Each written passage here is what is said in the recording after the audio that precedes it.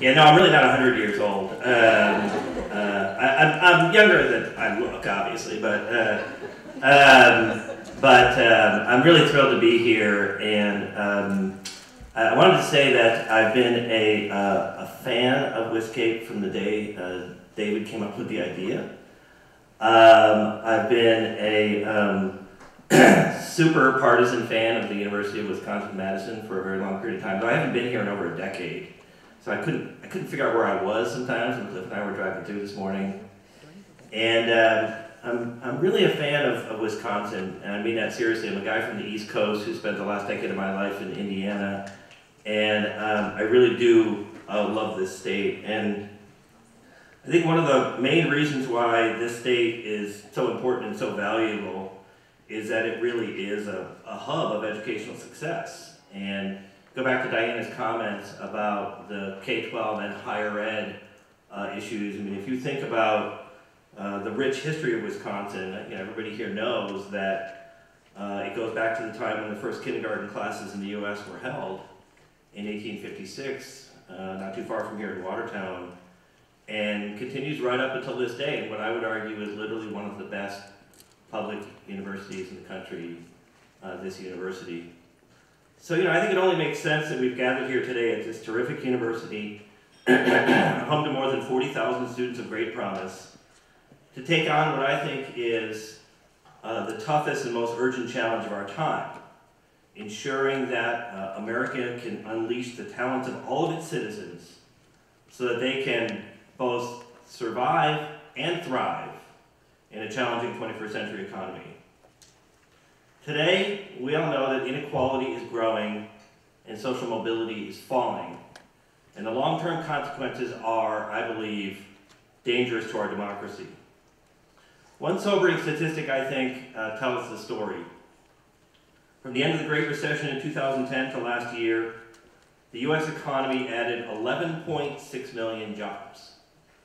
Of those 11.6 million jobs, 11.5 million of them went to people who have a post-secondary credential. To put it bluntly, the economic recovery never came to those in low-skill and low-wage jobs, and it never will. A good job, one that pays middle-class wages and offers a comfortable life with health care benefits and retirement savings, now requires post-secondary learning in our knowledge economy. Far too many people are being left behind in this economy. For them, we know that life can be ruthless. The consequences are very real. They were measured in that very sobering work on skyrocketing suicides and drug overdoses by Princeton economists Ann Case and Angus Deaton. You all know they call these deaths of despair. As the American dream fades for too many, our failure to increase the number of people earning post-secondary degrees and credentials looks more and more to be the culprit.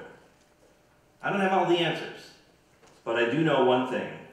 It's imperative that literally millions more Americans find success in learning after high school. These Americans have an abundance of talent to develop, and we need their skills, their smarts, and their drive to keep pace with the progress unfolding all around us. Now, we can argue ad nauseum about what really caused this crisis, but how we respond, you and I, is what matters. Because our task is clear and unequivocal. We must build a system of learning that's more equitable, more accessible, more responsive, and more accountable to the very people we've left behind. Now, there is some good news. So I want to make sure that we highlight some of the things where we're making progress. And certainly here in Wisconsin, we're seeing signs of that progress in some important ways. Many in this state, including some of the leading experts in the country who are here today, who work at this university, are focused on increasing the number of people with post-secondary education credentials.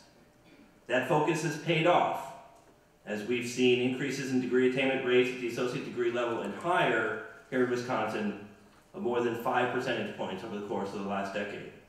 That's good. State policy has supported this work by focusing on an ambitious goal, increasing the percentage of Wisconsinites earning post-secondary credentials by 2027 to 60%. We believe that Wisconsin can reach that goal, and it's why Lumina Foundation is one of the places that supported the state, along with a dozen others around the nation, to help speed progress. And I'm delighted to say that the state is at least making some efforts to try to make college more affordable for low-income students with the Tuition Promise program. Starting next fall, in-state students whose family made $56,000 or less will get free tuition here at UW-Madison. This is important, and I think a good down payment on at least bridging some of that gap between the haves and the have-nots. And yet, our work is just beginning for people who can't afford, access, or navigate education beyond high school. Often, there are people of color and those living, these are people of color and those living at or just below the poverty line. Many are Hispanic Latinx, African American, American Indian, Hmong, immigrants, other populations. Most are first-generation students. Many are adults, juggling 2 or 3 jobs, and young children or ill relatives. Some struggle to find food or shelter, much less pay for their tuition. With demographic shifts in Wisconsin and across the nation, we're becoming more racially and ethnically diverse. The size of these populations is growing at precisely the time we need more than ever for every person to fully participate in the civic and the economic life of our country. Yet in Wisconsin, the percentage of whites with post-secondary degrees or credentials are more than double those of most of those populations that I mentioned. It's a huge gap, and one that we have to address together. It represents tens of thousands of neighbors across Wisconsin who face an uncertain future, people we need to help create our common future. It's imperative that individuals in these groups add skills and credentials at significantly higher rates. At Lumina Foundation, we refer to this simply as the equity imperative. These historically underrepresented students and their families know the value of a college credential, but too often they can't afford to take the next step, or they get sidelined by obstacles large and small. It's our job to reach these students who hold so much potential, and to help them succeed by developing and deploying their talent. Stated more plainly, equity isn't an important part of the work, it is the work. Now, it's not enough to just say we need more equitable outcomes for higher education. In fact, at Lumina Foundation, we've heightened our focus on racial justice and equity as a specific element of that, going beyond Lumina's long-standing commitment to improving educational outcomes for African Americans, Hispanics, and American Indians, among others. In this historic climate, we need to think seriously about equity and about what it will take for higher education to assure everyone the opportunities that they need and they deserve. Let's be honest. Too often, we think of these underrepresented students just like the students that we do serve effectively, except that they're lacking some little something. Don't get me wrong, we don't usually blame them for this, but we also don't think it's our fault either. The K-12 system failed them, or their parents didn't instill a love of learning, or they had the misfortune to be born poor. Whatever it is, too often we define the students by their deficits, and we think it's somebody else's responsibility to take care of this, so we can offer them a quality education just like everyone else. Now, there's a lot that's wrong with that way of thinking. First, today's typical college student is no longer 18 years old, just out of high school and headed straight to a 4-year campus and a lifelong job. Consider this, today nearly 40% of today's students in American higher education today are over the age of 25. Increasingly, they're opting to learn in technical or community colleges. 13% of all students in the United States are learning entirely online. And more than 40% of students work more than 20 hours a week. Now add to that the harsh reality that many students are struggling literally just to survive. A new study done right here at the Wisconsin Hope Lab surveyed 43,000 students across 66 colleges, and it found that in the month before the survey, more than 1 in 3 students weren't sure where their next meal was coming from, and 9% were homeless. The numbers at community colleges are even higher. Now, Now, when I'm speaking with policymakers, influencers, and others about this, I try to put these facts in blunt terms. It's hard to study if you're hungry, or cold, or scared. It's hard to learn if you're hardly surviving. Most of these students are working to make ends meet, but it's impossible to work your way through college in the time-honored way with what we know is an inadequate minimum wage job. So it's not surprising that graduation rates are so much lower for these students. Even students who are getting by face huge challenges. Think about the single mom or dad with young children. Think of the veteran who served 2 tours in Vietnam and isn't sure what comes next. Think of the out-of-work auto worker, or even the inmate who wants to turn his life around. Many of these people want higher education, and they're willing to work hard for it. It's our job to help them succeed. So this is why Lumina's equity imperative focuses on what higher education must actually need to do to respond to the needs of today's students. We can start by looking at the many colleges and universities that actually are responding, but we need to figure out how to make their practices the norm rather than the exception. So my first recommendation is pretty simple. It's to pay closer attention to those students who need our help the most. Effective colleges do this by proactively offering them concierge or wraparound services. This may sound too easy or obvious, but it's already helping to improve student success rates and decrease those inequities. Both Wayne State University in Detroit and the University of Texas at Austin, for example, offer significant support for students whose odds of graduating are low. Instead of waiting for these students to ask for help, the schools provide it from the moment that they step on campus. The students get advisors, tutors, paid internships, and help them with everything from registration to time management. Food pantries at both of those schools are busy. In 1 month alone, Wayne State's pantry fed 900 students by providing 12,000 pounds of food. There are other, I think, similarly creative examples. The University of Houston gives grocery scholarships to those who need food assistance. Connecticut College, an elite liberal arts college, allows students to stay on campus for free during holiday breaks. It also provides laptops to those who arrive at college without one.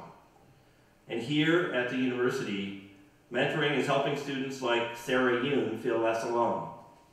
She told the media recently that mentors helped her after she realized she was the only woman of color in a high-level engineering class. Do such programs work? Evidence shows that students thrive when we have their backs. At UT Austin, it's cut its graduation rate gap for its poor students nearly in half, while boosting graduation rates for Black and Hispanic students by about 50%. Along these same lines, we must also make sure that our post-secondary system is friendly and flexible for that other population I mentioned earlier, adults, especially adults who need to work. Education can't be the great equalizer if we literally leave half of these people behind. Here in Wisconsin, 48% of adults hold a post-secondary degree or certificate, which actually beats the national average. But when the vast majority of good jobs require post-secondary credentials, we can't tell these people, too bad, and write them off. To attract adults back to the classroom and keep them here, my second recommendation is to ensure clear, affordable, flexible, and interconnected pathways to learning. There must be plenty of on and off ramps, making it easier to transfer, change course, and start again. It's critically important that we address the consistency, transferability, transparency, and quality of credentials, including badges, certificates, and degrees confirmed by educational institutions, in workplaces, by unions, the military, and more. In our talent-based society, it's intolerable not to capture people's learning. We must also reach out to those who, for whatever reason, once decided that college wasn't for them, but now realize they now need that post-secondary credential. Whether they're immigrants or lifelong Wisconsin residents, we need to capture their experience. Credentials will be the currency of these skills, and it'll be how employers and workers find each other. This approach requires strong prior learning assessments, and it requires competency-based education. It also helps to have a data system to monitor students' progress and to actually help them stay on track. I like the University of Wisconsin's Flex program, which allows students to learn at their own pace, start and stop as they need to, and earn credit for on-the-job training. For instance, a computer science student can earn credits by showing she knows how to build a website. A nursing student can get credit for writing a plan to improve a patient's care. Meanwhile, Georgia State University has combined those personalized services we talked about with predictive analytics and a web-based tracking system. When a student signs up for a course that doesn't apply to his degree program, an alert goes off. A faculty advisor reaches out to the student the next day and gets the student in the right course before the first day of class. Over the last year, Georgia State had more than 2,000 of those types of corrections. As a result, the school has increased its 6-year graduation rate from 32% in 2003 to 56% in 2014, and became the only national university in which Black, Hispanic, first-generation, and low-income students graduated at rates at or above the rate of the student body overall, literally eliminating those equity gaps. This is a great example of how I think technology, data, and truly hands-on student services combined can actually drive student success.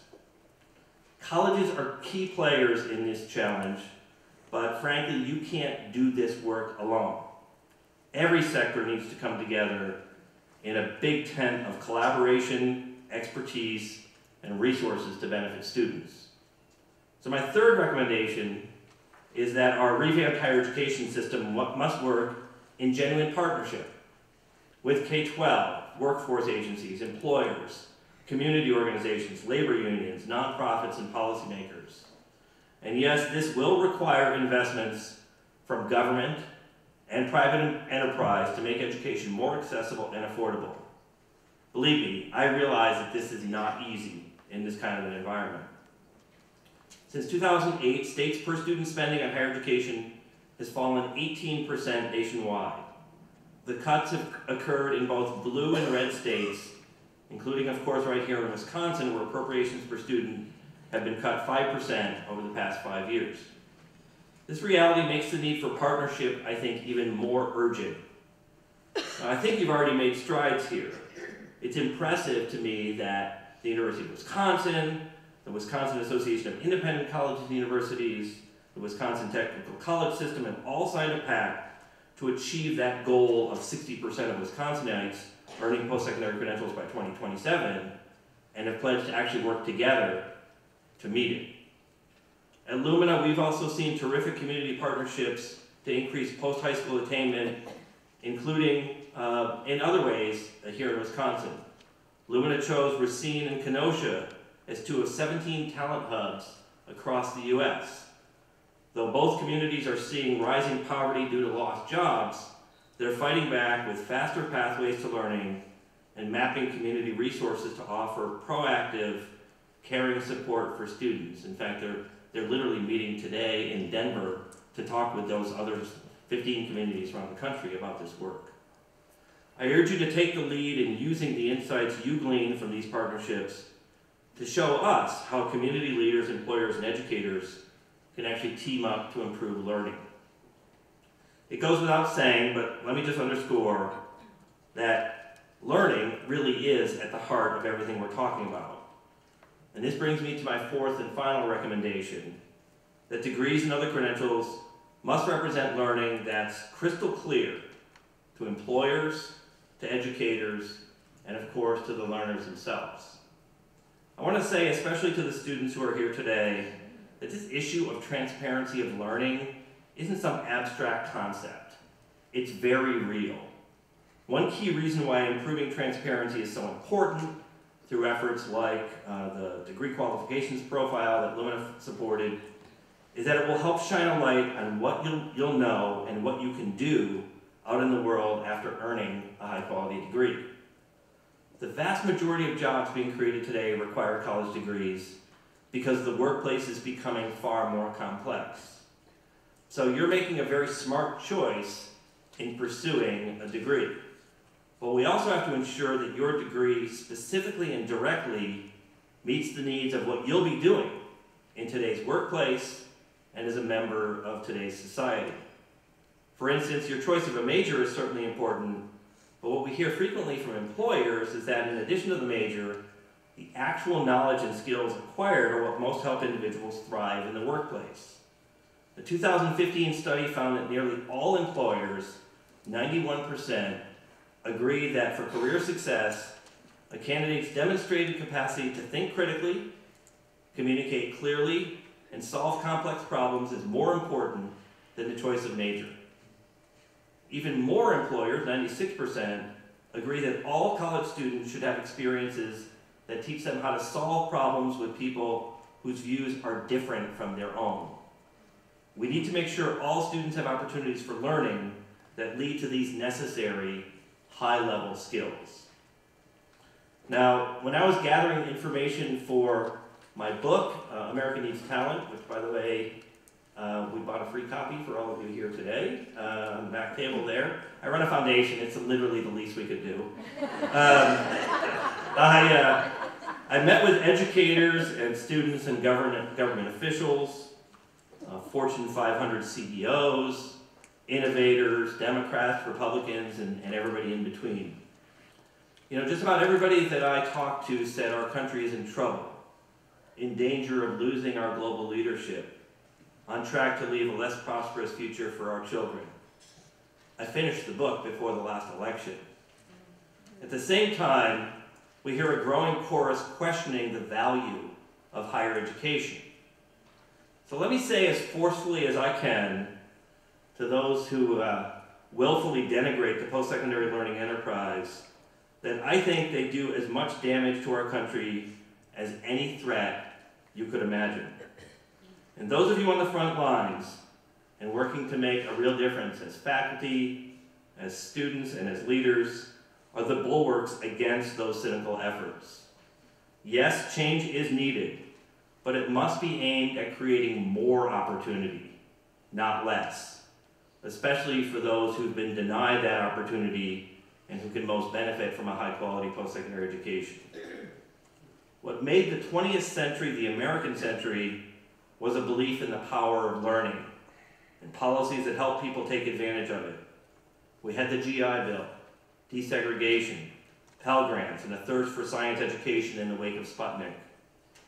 Today, in peril of losing the gains we've made, we must strengthen and modernize the current system. We must speed our progress to help those who are motivated to improve their skills and their learning, but see college as out of reach. And we need, once again, to make post-secondary education our highest priority. That, more than anything else, will determine if we as a democratic nation can continue to foster the economic opportunity and social mobility that have been the hallmarks of American greatness for more than 100 years. Sustaining that greatness by developing and unleashing the talents of all of our people is really what today's conference is all about. Thank you all very much.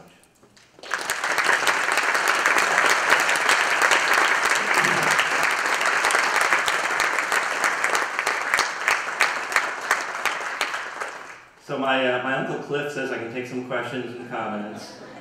I'm really looking forward to hearing from all of you. And I take questions, I take critical feedback. I do this for a living, so there is no uncomfortable question for me.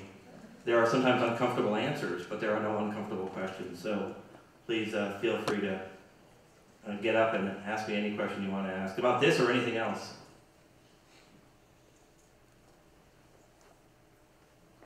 Yeah, Professor Hillman. Good morning. Thank you for the remarks. Can everybody hear me fine? So I'm left to wonder, with all of the change that's necessary and all the innovation that's ahead of us, how do you know when to stop with innovation? How do you know when an innovation is ready to be put back on the shelf? Yeah. Is there a way to diagnose that?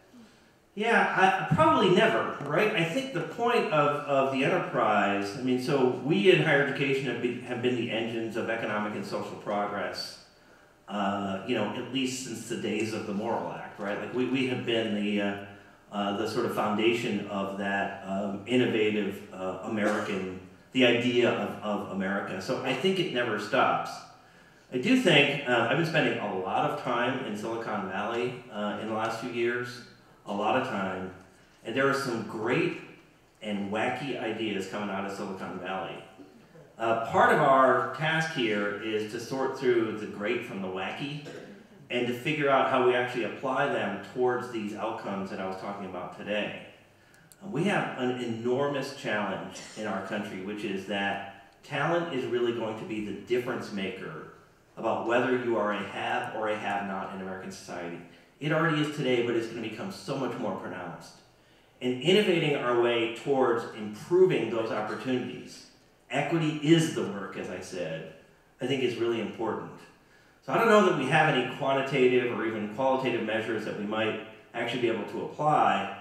What I do know is that the current system has been inadequate to meeting the needs of what we have as a society for individuals and for all of the individuals that collectively make up that society.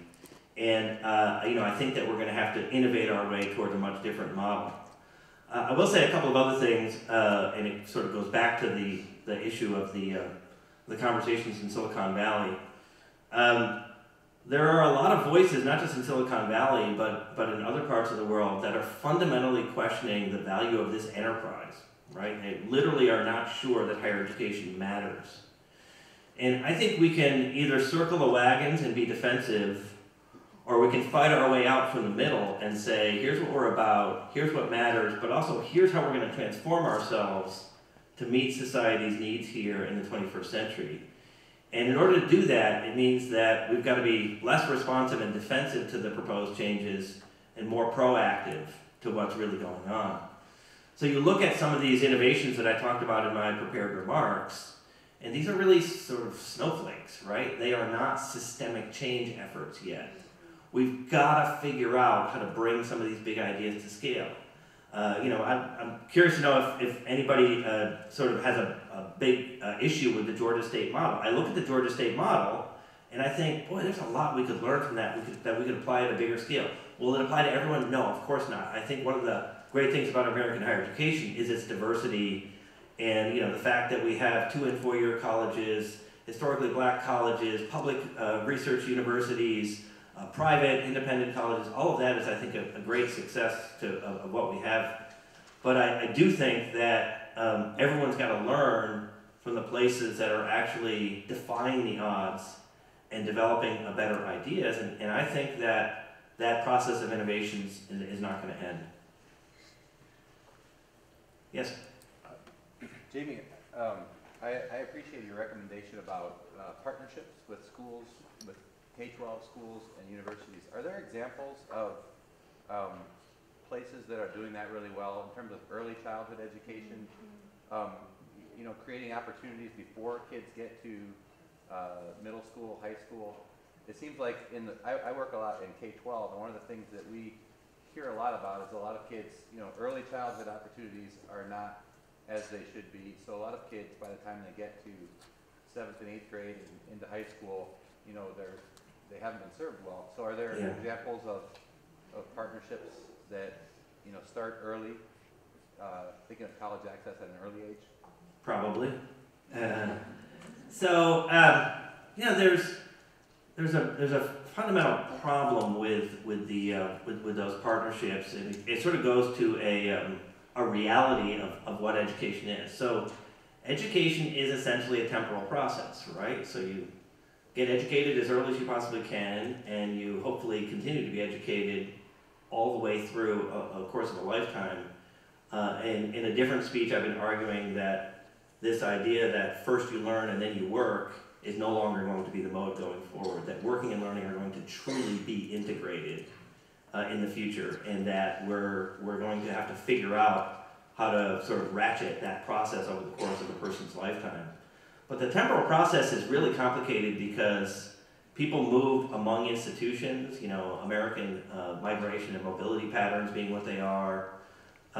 It makes it very difficult to make those handoffs, and so it is difficult to follow people from one place to another and take them all the way through. Places like the Harlem Children's Zone have tried to do that, and the interesting thing about the Harlem Children's Zone is that, so Harlem Children's Zone literally has, they call it baby college, right? Like they get to the parents in the prenatal time, and they try to follow them through all the way through, follow the cohort of kids all the way through to college.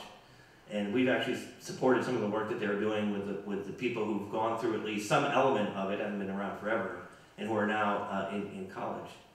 But there's a huge attrition, right? There's a huge attrition of people who literally leave Harlem, who go somewhere else. And so they fall through the cracks of that system. And that suggests that these sort of geographically bound models might not be the right way to do it, right? So people live and work in communities, that's true, but because of mobility, we've got to figure out how to create a different framework so that we don't lose the handoffs among the interventions that we know work. And a lot of people do slip through the cracks on their path to and through a college education, and that's one of the limitations. So I was in Silicon Valley this week and was meeting with some of the large tech companies that are looking finally seriously at significant investment in higher education. Most of them have worked in sort of early childhood, or in some cases in sort of middle school type intervention efforts.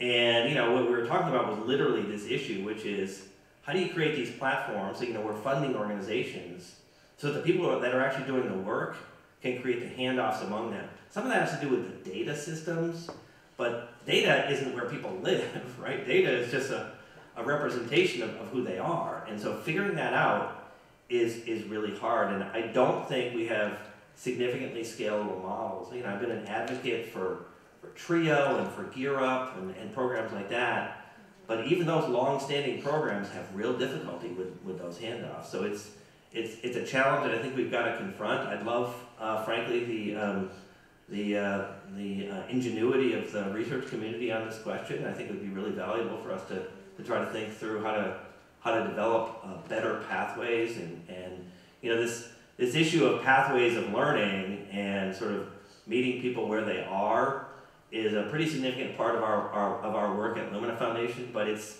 still within certain lanes of learning, right? You sort of want to make sure that you get somebody who's starting in a community college and gets them into the next learning opportunity, whether it's workplace-based or a four-year institution or whatever. I think the broader question of pathways is really challenging. Yes?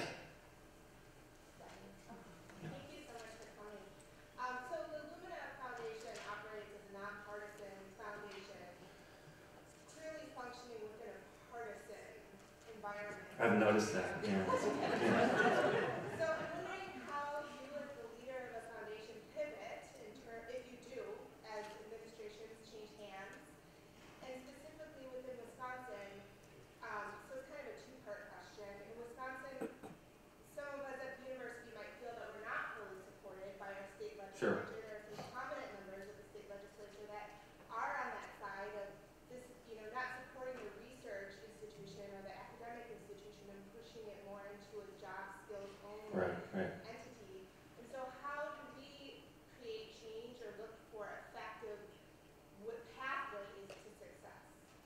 Yeah, it's a really challenging question. A little bit of personal reflection before I get to it. So I ran a bipartisan federal commission in the early 1990s. In Washington, appointed by the president and the congressional leadership. Cliff and I were talking about this a little while ago. I'm a political centrist, so I'm not aligned with either political party. I spent my whole life in the middle. It's very lonely right now. But the commission was 5 Republicans and 4 Democrats, and operated during the era of the first President Bush, President George H.W. Bush. But our report came out right after President Clinton was inaugurated. I had 9 members of the commission. We issued a unanimous final report, and our major recommendation was what is now argued is one of the most liberal ideas that's actually gotten into federal policy, which is the creation of a direct student loan program. So we were not the people that invented the idea, but we were the ones that popularized it. And it was a 5 Republicans and 4 Democrats. So it shows you how much things have changed in this era that there is no way I could do that today. I know that. I know that that would be extremely difficult. And so part of what I've learned in the 25 years since then is that a few things. The first one is that you have to keep going at those people who don't get it. You cannot write them off. Having uncomfortable conversations it's important to do. So sort of staying within your lane and only talking to the people who agree with you is not a strategy for success. It's not fun, but you got to do it. You got to try to meet people where they are. Come prepared with evidence. Make sure that you actually know what you're talking about, and be willing to share that evidence. And this is the hardest part, I think, for the enterprise of higher education. Be willing to commit to change. Some of what they're talking about has to be right. I mean, some of it has to be right in the sense that we clearly have a problem here. I tried to outline some of what that is. This system is not serving all of the people it should be serving. And in the context that we're in, I am not convinced that only more resources is the answer to the question. I'm in favor of more resources. I want to be 100% clear about that. But I think our strategy as advocates for this enterprise is not to do more with less. Who the hell wants to do more with less? Can you know anybody that would want to do more with less? That's just a terrible, like, all right, yeah, let's all rally around that. We should do more with what we've got. And if we can do more with what we've got, we're going to prove that we deserve more investment.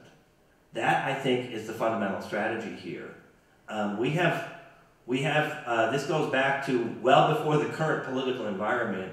We have largely lost the public benefit argument of higher education.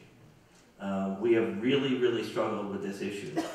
We did a little bit of this to ourselves, if I can be candid.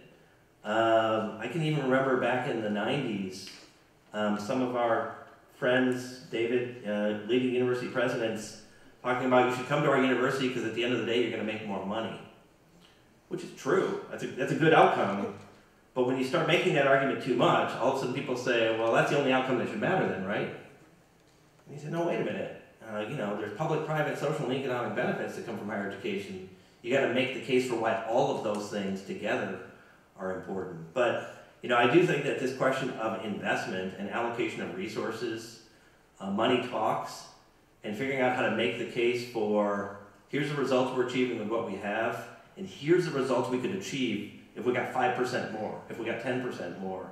I think that's got to be a significant part of the equation. But I'm with you. These are really, really hard conversations, and the hardest ones I meet with governors and members of Congress, every month. I spend a lot of time talking with those people, and sometimes they're gratifying. The hardest ones are the ones where they start with the 5 most dreaded words that I hear in these conversations when I was in college. Because then you're starting from a very different point. You have to sort of explain that people my age don't know what it's like for the people who are engaged in the post-secondary learning system today. The buildings look the same, a few of the professors are still the same people, but the enterprise is very different. The enterprise is very different. It's serving different people, it has different objectives, and the art of learning has changed over the course of that time. It has changed. But I'm certainly one of those people saying it needs to change more. Keep hitting me, yes. None of these are hard yet. I'm waiting for a hard one, yeah. Go ahead, no, that's you, yeah. I understand that a lot of what you do is partnering with, you say a lot of it comes from Silicon Valley. Could you stand up, please? Okay. Oh, I'm sorry. Just so people can hear you. A lot of your partnering is, you say you meet a lot with Congress people. Yeah. People in Washington, people from Silicon Valley. I guess what my question is, well, who are some of your partners that are maybe not quite so prominent, but that maybe work more Yeah. and that address, they're in the trenches, so to speak, working with people that are marginalized and trying to get a higher degree of some sort. Yeah. How do they fit into your plan? Yeah, thank you, and thank you for that question, because I do not want to leave you with the impression that the only people that we are dealing with is influencers. We do want to influence the influencers for a lot of reasons. The bulk of our investments are really in what you're talking about. So, for example, I mentioned those talent hub communities that we've identified, 17. We're actually adding several more in the coming weeks. Those are all investing in organizations, partners that are actually working with those very populations. So those investments, the prerequisite is that you've got to be working directly with those populations and improving success rates for them. So that's an example. We do a lot with organizations that are working to sort of improve success for marginalized students. So we've done a fair amount of work with minority-serving colleges and universities, historically black colleges, American Indian tribal colleges, and Hispanic-serving institutions, which is a sort of common issue that Cliff and I have worked on over the course of our careers. And we've worked specifically with faculty, that we're trying to work more with faculty around the issues of learning and on figuring out how to actually better understand. So what does a history degree mean? You know, what does a degree in graphic design actually represent? And then how do the faculty members actually improve their own abilities to increase their success rates there? So we've done a lot of that work. We recently made some investments, and I just want to mention this quickly because we got a little bit of press attention for this, though that is really not the reason we did it. Focused specifically and explicitly on racial justice. We sort of looked each other in the eye after Charlottesville and said, you know, Lumina's got to sort of, as I said, we've made all these investments in supporting these underserved populations for a very long period of time, but we've got to be really explicit about this issue of racial justice and equity. And so we invited a series of proposals from colleges and universities that are directly working on improving racial justice. We got an astonishing response to it. We were completely overwhelmed and impressed, and now we're nervous that we don't have enough money to be able to do all we want to do. But we got proposals from over 300 colleges and universities for this grant initiative, which was very impressive. So our efforts are aimed there, but I don't want to sound defensive, because I think we could be doing more.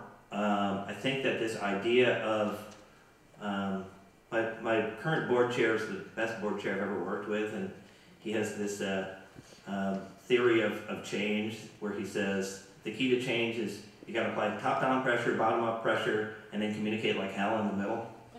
And he's right. He's right that you don't create change from the top only or the bottom only. You've got to do it both ways. That's the best way to sort of keep the analogy going, to improve the squeeze to juice ratio here is you got to make sure that you keep applying pressure in both directions. I saw one more over here. Yes. So as an underrepresented student that has navigated this campus, both undergrad and graduate, and now working for the university and having different lived experience and work experiences, I find that it's really hard to navigate kind of this elite system and then also advocate for people of color and marginalized students. So here you have someone that's worked for the university and is butting up against other colleagues, kind of saying this is important. I guess what are your insights or recommendations to help support individuals such as myself to kind of keep the fight? Because this is a parallel process of like losing advocates, you know, in predominantly white institutions. Yeah. And then you lose students as well, so attrition on both ends.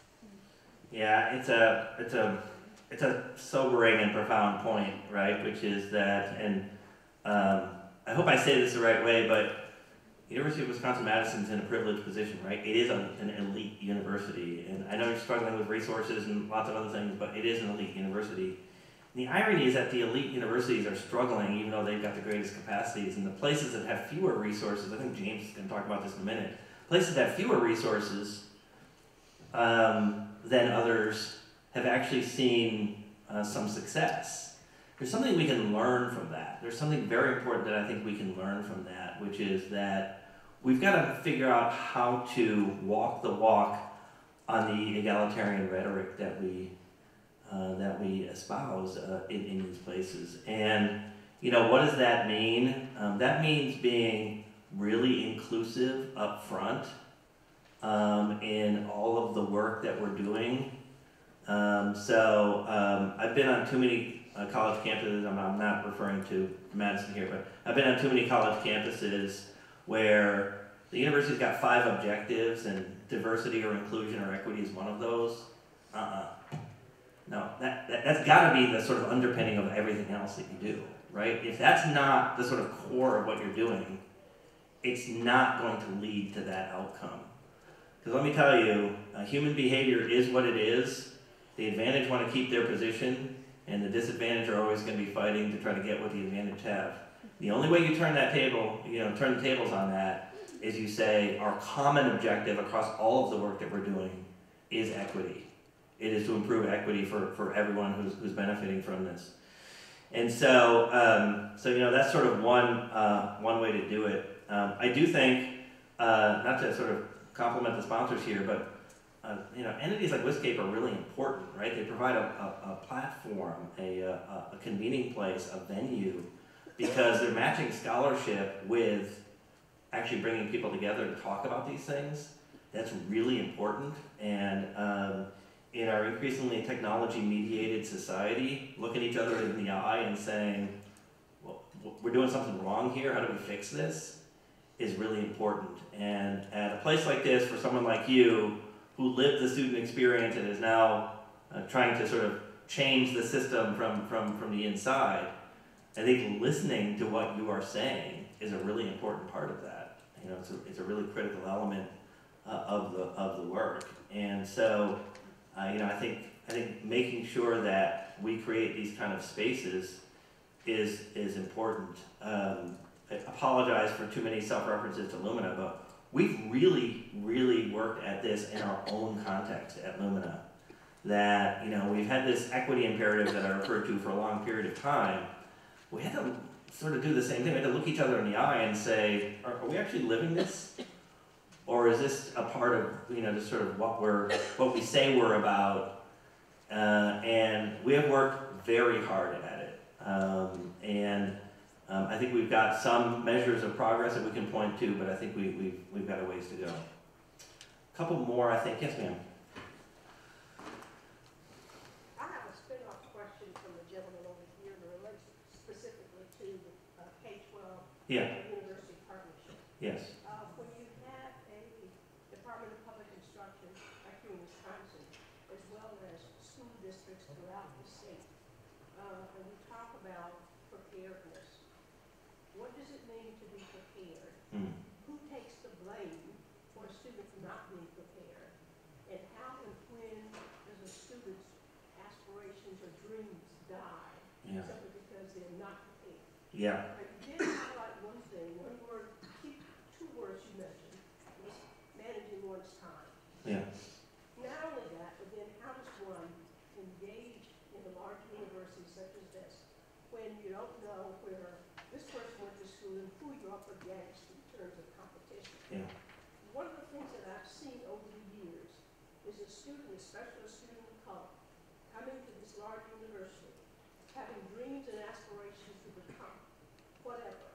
But then all of a sudden, he or she gets into a classroom setting and finds that they're not prepared. Right. Not prepared because of things that happen in K through 12. Yep. But then you look at the university who prepares people to teach in K through 12.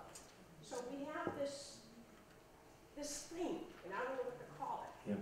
But at the same time, it is a problem.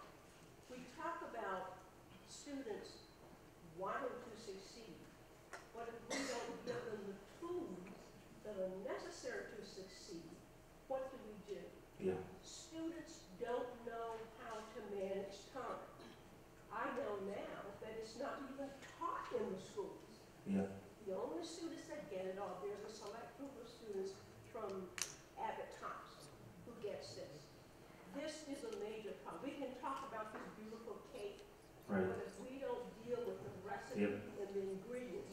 I hear you, and extremely well said. I'm gonna take your challenge and try to define what preparedness is, and then feel free to critique me. I wanted to say a little bit more about what you were saying at the beginning, which was this issue of the sort of blame game, the finger pointing. It's real, and it is a problem. It is a problem, and we see it at every level. We see the educators doing it to each other. We see the policymakers doing it. So, you know, again, I spend too much of my time with policymakers, so the policymakers say, now, remind me again, didn't I pay for that in K-12? Why am I doing remediation now in college? And, you know, you have to explain to policymakers that, well, yes, however, a large proportion of remediation has nothing to do with K-12 deficits. It has to do with the fact that they're adults or whatever. And some of remediation is because of what you talked about. But most importantly, it's morally and economically suicide to just say we're not going to pay for remediation, because now you're really shooting yourself in the foot as a state, because they didn't get the preparation the first time around, and now they're not going to get it. So how have you solved the state's problem by saying we're not going to pay for remediation? So to me, I think that we have had we've had a conversation that is probably well-intended, but has not gotten at the real issues of the lived experiences of the students we're trying to serve. And the problem is that we tend to try to tackle an element of their life circumstances rather than the totality of it. And so I think of this as a sort of three-legged stool. Students have academic, financial, and social issues that all come together that determine whether or not they are prepared. So my definition of proper preparation is that you've got to make sure that they are academically, socially, and financially prepared for college. And we, at a public policy level, have mostly focused on the academic side, particularly in terms of sort of, quote-unquote, improving K-12. And there's obviously been some conversation about the financial side, very little about the social side. And some of what you were talking about is really what I would include in the sort of social emotional elements that are really important, which is things like how do you manage your time, how do you, there's all kinds of things that are extremely important. So applying this lens of academic, financial, and social preparation as co-equals in the equation, I think would be a really important step forward for those of us who are working on this side to sort of assess the what's happening in K-12. How do we help them in K-12 do a better job of academically, financially, and socially preparing the learners that are going to come to us? And then how do we make sure that we take that handoff that I was talking about earlier and do the same thing academically, financially, and socially when they get here? To me, it's at least a different way of thinking about it. We tend to, again, sort of zero in on, look, I'm a first-generation college student. Cliff mentioned, I'm a walking advertisement for every financial aid program you could think of. But I also had to go to college as the first in my family, who had no prior experience with all of these deficits. I told people the story recently that I showed up at Bates College on my first day, having never visited the campus. Nobody told us you were supposed to visit a college campus before you went there. Literally, nobody told us. We're an immigrant family. I was like, oh, really? And that's like, all these people are like, oh, when I was here and I visited, and I'm like, oh, that would have been a good idea for me. I didn't think to do that. So there's things that are the lived experiences of these students, socially, academically, and financially, that are really important to take into account. And I think that's at least a different starting point for this conversation. Cliff, how are we on time? Do I have time for one more? Yeah, I think one more question. Okay. Oh boy, I gotta pick that one. Oh yeah, you've had your hand up for a while, so yes. So I wanted to ask, how do we connect with the students who have gone through the K-12 system and have not done well? They've maybe slipped through the cracks, they didn't get the wraparound care when they were hungry, not safe at home, et cetera, like you mentioned. And now they don't trust the educational system. Yeah. So is it we connect more with, the workplaces to get them in that way? I